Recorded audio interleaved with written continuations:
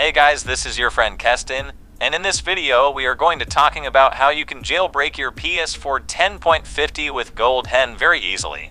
So first go to this video comment section. I will give you the direct link of PS4 10.50 jailbreak file and GoldHEN file. To download your jailbreak file, click on the link and download your PS4 10.50 jailbreak file and the GoldHEN file. You have to download GoldHEN also because the GoldHEN is important for jailbreaking your PS4. After downloading your both jailbreak and GoldHEN file, you just have to simply plug your pen drive on your PS4. After plug your USB to your PS4, then simply activate the jailbreak on your PS4. After jailbreaking your PS4 successfully, you just have to simply activate the GoldHEN, and then boom guys, you can now enjoy your PS4 with lots of fun things. This is the perfect and legit method to jailbreak your PS4 10.50 firmware. And the best thing of this jailbreak is fully stable on any PS4 with firmware of 10.50.